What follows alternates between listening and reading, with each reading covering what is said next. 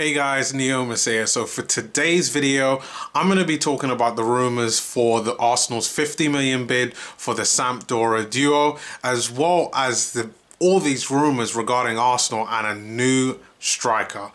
Stay tuned for my thoughts and my views, and please subscribe if you haven't done so already. Let's go.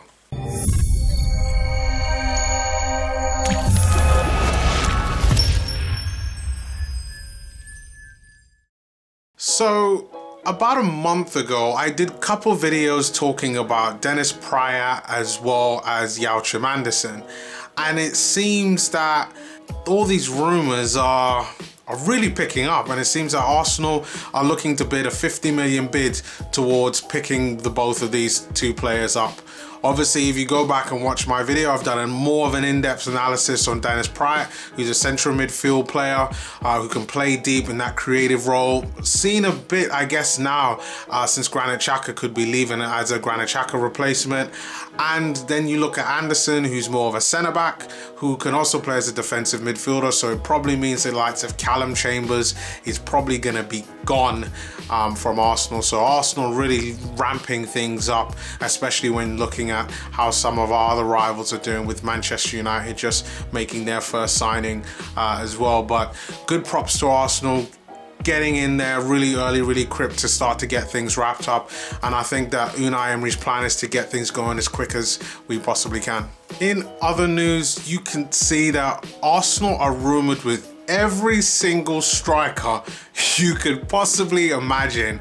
And it seems that, from my perspective, they're looking to replace Daniel, and God forbids, they could be also looking to replace either Lacazette or Aubameyang with some of the rumours. But I think it's more so the first, that they are looking for a Danny Welbeck type of replacement, someone that could play on both wings as well as potentially up front, or just an experienced striker. And the first player that I'm going to be talking about is Daniel Sturridge. So Daniel Sturridge, as we all know, Champions League winner with Liverpool this season.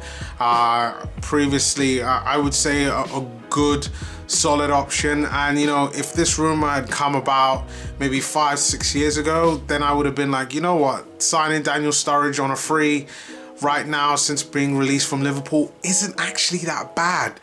But now, 30-something-year-old, 29, 30 years old, I'm not sure, and you know what, I don't like it. I think we should be going for at least younger players that have a better resale value. I get it, he has experience just generally because of his age. He's got Premier League experience. I mean, Unai Emery knows him from what happened at the Europa League final, 4 years ago, when Liverpool were in the Europa League final. They actually lost to Unai Emery's side.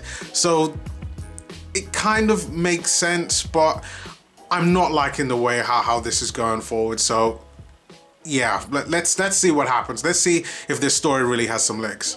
Striker number 2, Emmanuel Dennis. Now, I know what you're thinking. Why is he reacting to Emmanuel Dennis? Who is Emmanuel Dennis? Well, I'll tell you.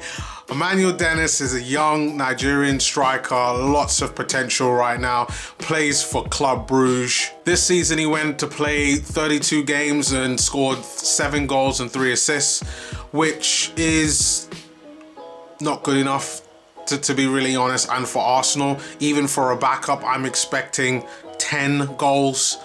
Yes, I guess statistically wise, 7 goals and the 3 assists, contribution of 10 contributions to the season. Overall, I guess that's okay, but no, I still think that why are we not looking at using some of our youth players to be this kind of backup, to be someone that could come up off the bench and be able to do a job? Why are we not looking at Eddie Nketiah? Why are we not looking at Xavier Michi? Why are we not looking at the likes of John Jules? What is going on? He's currently 21 years old and valued at about £6 million on transfermarket.co.uk, which probably means that in order for Arsenal to actually pick this guy up, he's probably going to cost about 15 to 16 million, to be really honest. I just add 10 on top of whatever number that they give me online, because that's what it's going to really take to get him out of Club Brugge. But overall, it's probably one that we're invested in for resale value. I don't really have a problem with it, but what I don't like is the fact that we're not investing in the youth that we have. Give our youth a chance. Give our young gunners a chance. They've been fantastic in the youth academy. Let's see what they can do. Another striker that we're actually looking at, his name is Fedor Chalov. So you would have seen over the past 12 to 24 hours, this rumor has come out about this young Russian guy, top of the actual Russian league. Really good striker, to be really honest. Scored 17 goals and 7 assists this past season, and is an absolute goal machine for his age, and I'm really impressed by his stats. Fedor's only 21 years old right now, so to be able to score 17 goals at 21 years old, this is really only his first or second proper season. It's really good, really impressive. He's currently valued at about £10 million, which is nothing.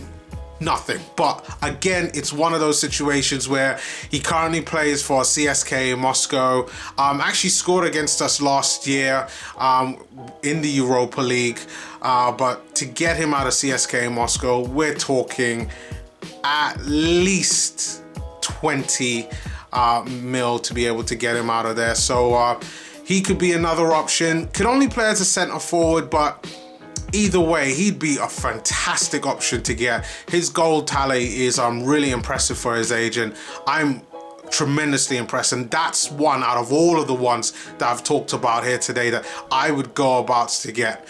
But guys, thank you once again for watching this video. Please leave your comments below. Let me know what you guys think. Do you think Daniel Sturridge should be the guy we should go after? Do you think Emmanuel should be the one?